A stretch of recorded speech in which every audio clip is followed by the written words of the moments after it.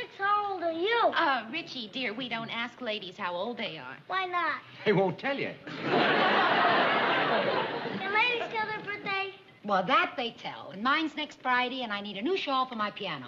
Which birthday will it be? Well, Rich, come on, let's go now. You say goodnight to Aunt Pickles and Uncle Buddy.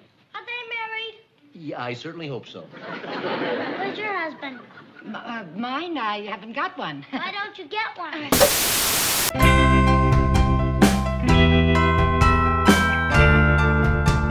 The whole cast was just so special. Dick was very cool. Dick is a very wonderful man.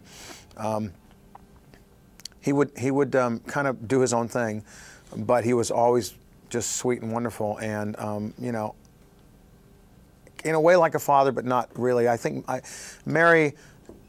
between Mary and Rosemary, they were probably the two more of the figures that I felt were more like, you know, mother figures, especially, you know, Rosemary, because I spent a lot of time with Rosemary and she was so just loving to me, and she had a daughter, she'd have a son, so I think that was a really kind of a nice bond, and we still keep that together today. And, you know, I think Mary, in her own way, and, you know, she might even tell you this, I think she ever mentioned in her book, actually, that Mary's not an overly affectionate person, in terms of things, but I think she looked at me as really more of a son than her own son in a lot of ways, because I was around her a lot more than her son Ritchie. And I think that's kind of an interesting thought when you think about it, because you're together so much all the time.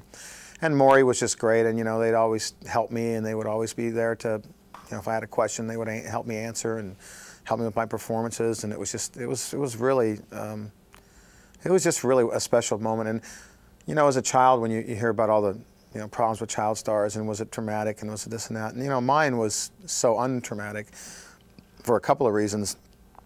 One, because of my family, because, you know, when you come from an Italian Catholic family and you got, you know, 6 brothers and sisters at home, and you go home and it's like, you know what, go clean up the yard and go pick up this and make your damn bed, and and so there just was none of that going on. And then on the set, again, we were so close and really such like a family that there was just no bad things about it. I can't think of anything bad about it. Well, it was fun being able to just play, you know, I mean, as a kid. You know, here's your part, here's your play, go play Ritchie. And it was so funny because when we did the reunion show last year, and I had several people come up to me, and Carl especially, as we were doing the scene, because the one scene I had was with Alan Brady on the phone in the old Petrie living room. And he came up to me and says, have you been doing anything since we did this show? I mean, you know, acting and stuff? And I said, well, you know, I said, I'm a salesman, I act every day. And he goes, no, I don't know, but I mean, have you done anything? I said, well, not, you know, some voiceover here and there. I says, he says, you're brilliant. He goes, you're absolutely you're wonderful. She goes, I'm so impressed. He says, you're just like a natural. You're so good. And I said, well, thanks. You know, it's partly because of you, because I didn't know. And I think what it is that as a child, what they wanted from me was to just be me. So Ritchie was me. I mean, you know, I created it. Was just whatever I personified. That was Ritchie. So that was the character. So for me, it was so easy to go back and just kind of be myself. And I think a lot of the cast had a lot of that in them. You know, they were being themselves in a lot. Dick is like he is a lot, as Rob Petrie. In fact, you know, probably the really only, well, I'd say only, but the most purest of the acting of all of them was Mary, because she really was a character actor, and she, you know. But Dick is, as great as he was just being Dick, and we were just kind of being ourselves, and that made it fun.